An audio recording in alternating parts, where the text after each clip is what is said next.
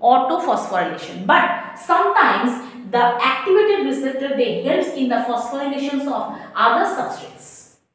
And there are several types of proteins with which the activated receptors may interact. Okay, so when the receptors become active, they interact with different types of proteins or various types of proteins. And there are some proteins like that GTPase activating protein or GAP protein, phospholipase C gamma protein, or the SRC like non-receptor protein, tyrosine kinase. So what is actual thing? First, the ligand bind to the receptor.